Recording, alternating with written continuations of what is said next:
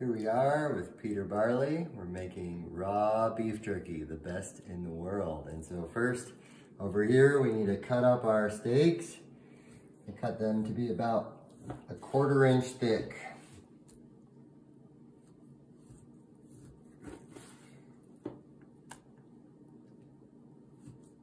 And because we're going to be drying this at the raw setting at not over 110 in the dehydrator, I'm cutting them into pieces that are about 1.5 inches wide instead of this 3-inch piece.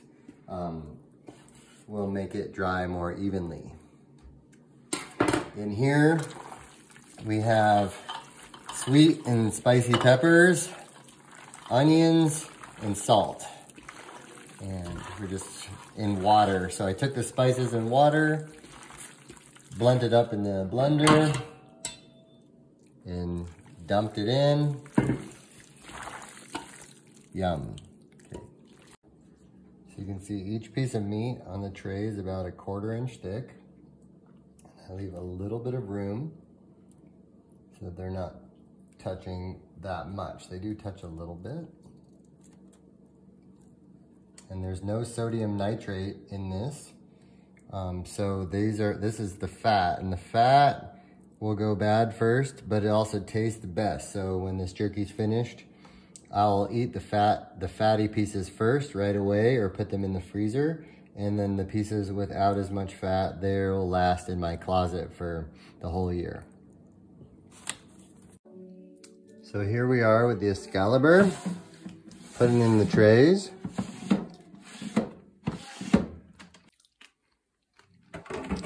Putting the lid on. Coming over to the setting, and here's the important part. Just crank that timer on. It's going to take like 2 days, and I'm turning the temperature to 110. So even though it says rising bread 110 and jerky and meats at 155, I'm still at 110, which I've done this many times, and it makes the best jerky. So here we are. I had to retire the old Excalibur that I've had for years and years. It's been doing so good, but it wasn't big enough for all this jerky. So right now I'm using this Tree. I really like it. Except for I noticed this is some quite flimsy stainless steel. This part right here, I feel like I'm gonna break it quickly, but I love how big it is. And here's our meat.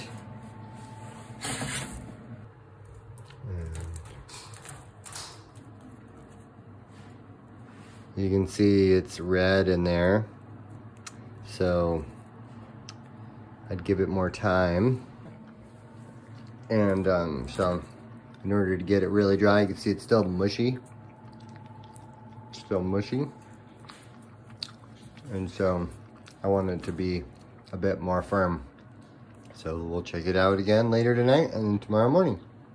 Hey family, so because we're not using any nitrates, you have to have a relationship with your meat. You need to smell it. This is the best tasting jerky you can make. Like you see, it took 36 hours, 38 hours in the food dehydrator rather than 6 hours.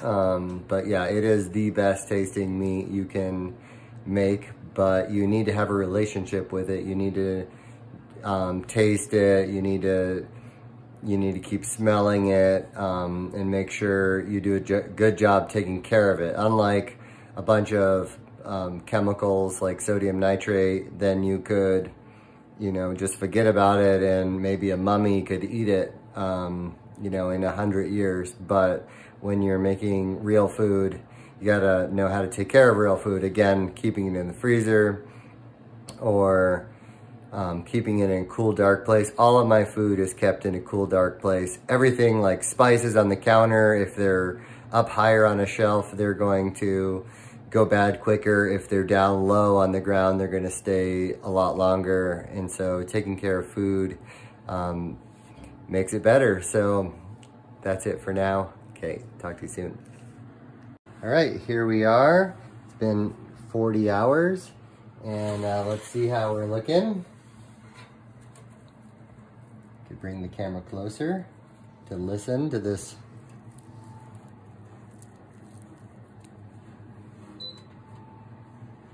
So it's making a nice crispy sound. And it also has some nice chew. So I'm gonna call this done. And here we go. I'm gonna take it out. Put it in my turkey bag. This one looks really fatty and yummy. I kind of just want to eat that right now.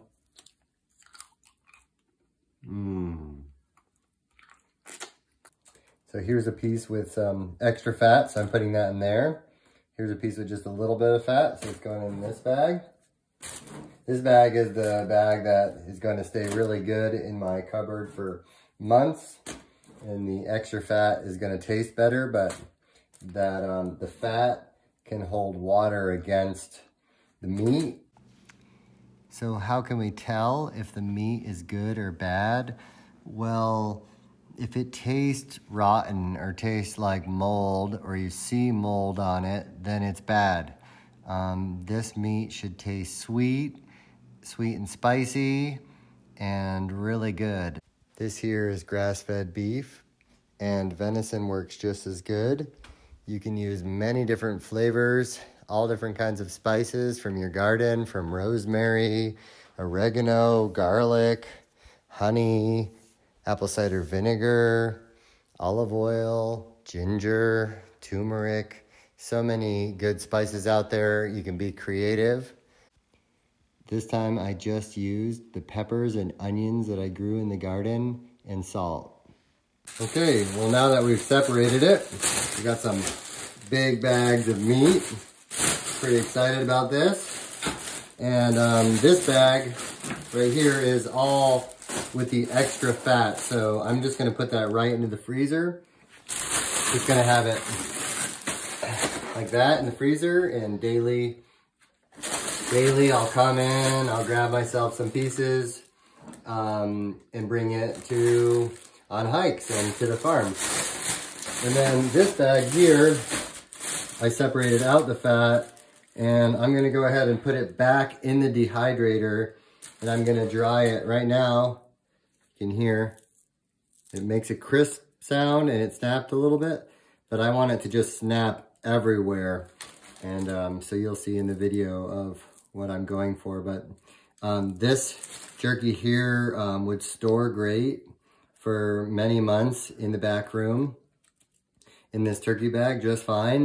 But I particularly really like it when tougher meat that doesn't have the fat in it, when I put it in my mouth, it just goes and breaks down all into tiny little fibers. So I'm gonna be putting it back here on the dehydrator. The bag in the freezer, I'll probably eat it over the next 6 months. This is 40 hours after we started. Let's see. See, it still has a beautiful red color because the meat's raw. And it's really a lot drier. Hearing that crisp on that thinner piece. And I'm gonna keep going because I'm going for like powdery dry for my backpacking food. But yeah, this is beautiful. Here we go with 60 hours. You can hear it you can just see it breaks apart into pieces. And so I really love my meat like this. I'm not sure, it might lose some nutrients when you cook it this long, and like you've seen, it was ready to come off 2 days ago. But this is gonna be my backpacking in my car. Totally don't need to worry about it for 1.5 years.